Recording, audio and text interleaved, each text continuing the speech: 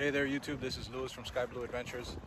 We're out sailing today on our Hunter 306 out on Biscayne Bay. And this is just going to be an introduction to our project for converting this Hunter 306 to an EPropulsion Navy 6.0 Pod EVO. We're going to be working on this project as soon as that EVO Pod is available, and we hope to get it done by the early fall. What we're just going to talk about in this video is just kind of what the specs are, what the specs of the boat are, just to give customers an idea out there if they do want to convert to electric, what type of boat is appropriate, and really what kind of situation, because this is not a cruising boat. This is the boat that we use on the weekends. We stay out 2, 3, sometimes a week at a time, and that's really kind of the use that we have for it. That's not to say that you couldn't convert a cruising boat with the EPropulsion Navy pod, but in this particular application, we're looking at a weekend boat conversion. And so we're going to go over the specs of the boat now and talk a little bit about the specs of the system. We're going to talk about pricing and kind of really the overall benefits that you have going with EPropulsion as opposed to the now numerous types of or branded systems out there, options of batteries, and whether you go with a sail drive or whether you go with a kind of a replacement to maintain your shaft, or whether you go with a pod. So let's take a look at the specs now of the boat, and then we'll take a look at the specs of the EPropulsion Navy pod drive with the E-Series batteries and the side mount control. So the boat is a 2003 Hunter 306. She's a pretty light displacement, 2-cabin sloop, I believe is what she's referred to. There's in-furling main, in-mast furling main. Pretty nice accommodations for a 30-foot boat, and probably the only criticism really is the amount of storage space, but that's kind of to be expected with a 30-foot boat. She has the wing keel making her shoal draft, 29.92 feet length overall. The beam is just shy of 11 feet, and dry displacement is 7,150 pounds. Pretty good sailing boat considering her proportions, and she sails pretty comfortably at about 5.5 to 6 knots without much fuss.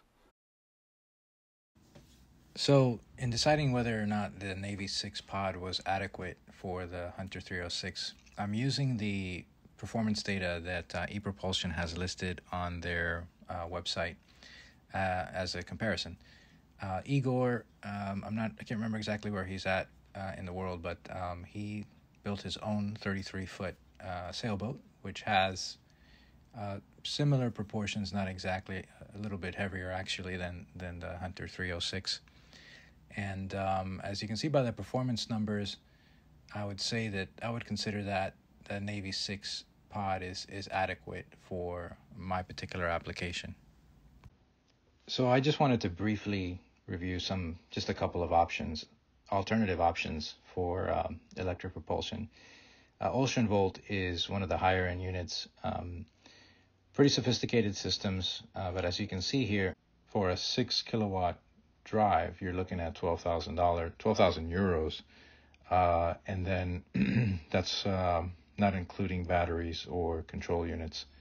So it's while they look like amazing systems, you are paying a premium for those. So on the lower end of the cost spectrum, you have Electric Yacht, which have quite a few units out there from what I understand, and they're relatively good units, capable of hydro generation, but your cost overall is still going to be above what EPropulsion is offering, because you have to consider again the batteries, whatever optional control unit you want.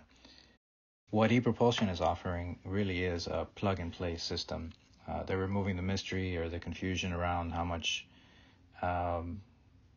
battery do I need, how do I hook up those batteries, whether those batteries are in series, whether those batteries are in parallel. It just simplifies the overall system and gives you a system that works well integrated together with features that you really don't get with any of the other units on the market, including the straightforward hydro generation function and the ability to have safety wristbands. That's a great new feature for smaller, kind of open, fast sailing boats that you want to make sure that your crew is safe on.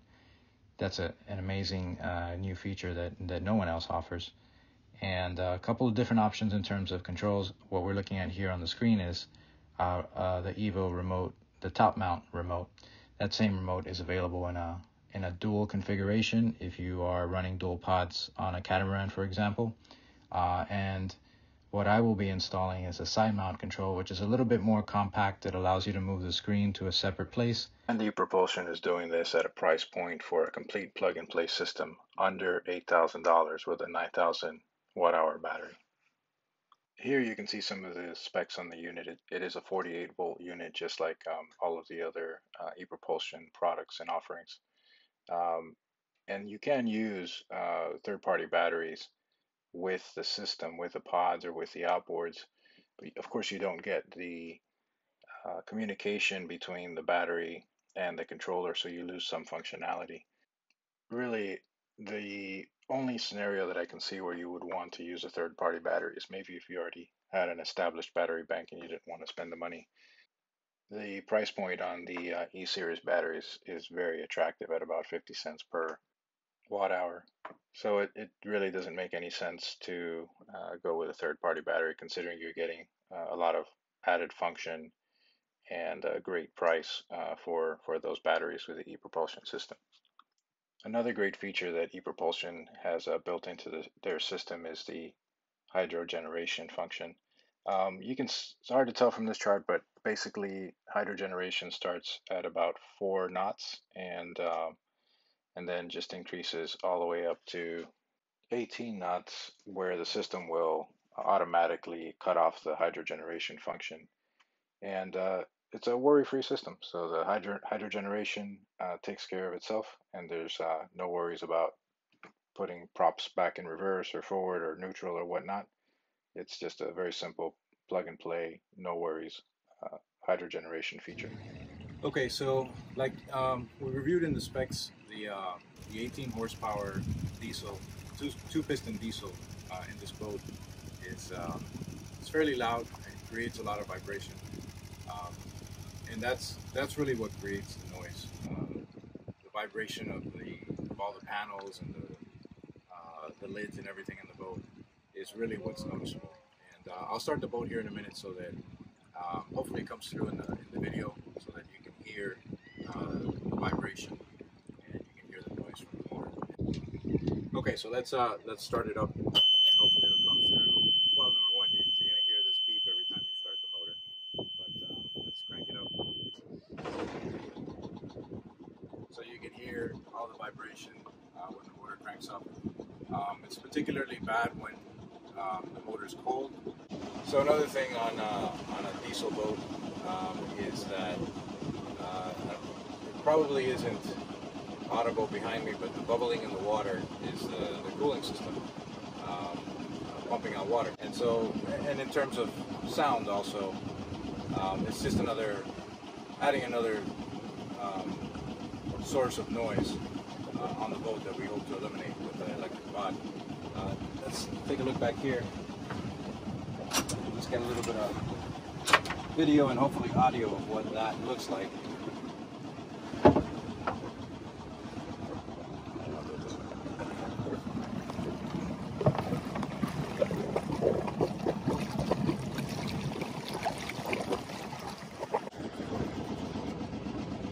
And another issue is you can hear this boat has a folding propeller, like we'll see when it's up on the trailer. We talked about the installation of the pod, but the folding prop, when you put it into gear, the blades open up, makes what sounds like a banging noise. Let's see if it'll come through on the video. That's forward right there. And we'll give it a little bit of gas and see if that's 1,500 RPMs, and right now, so all the lids are rattling, and this is not an ideal RPM to run at on this boat at least. So we're going to give it a little bit more gas. It's a little bit happier, about 2,000 RPMs.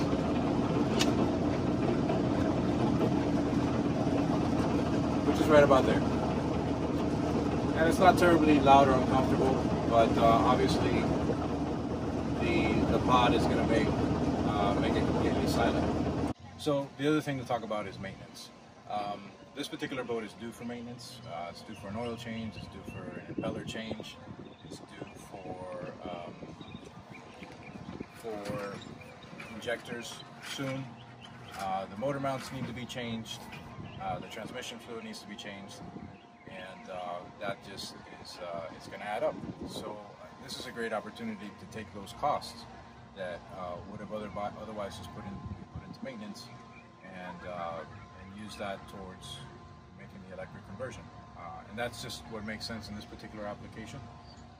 But you know, it's a good opportunity to eliminate those costs altogether, and then just offset it for the future. And of course, you know, the other part of it is just the experience of being out on the boat. You know, to be able to, if you've ever sailed before, if you like to sail, one of the enjoyable parts of it is not having that engine noise, and just hearing the water and hearing the air and just relaxing. We're looking forward to this conversion, and we hope you tune in. Thanks for watching.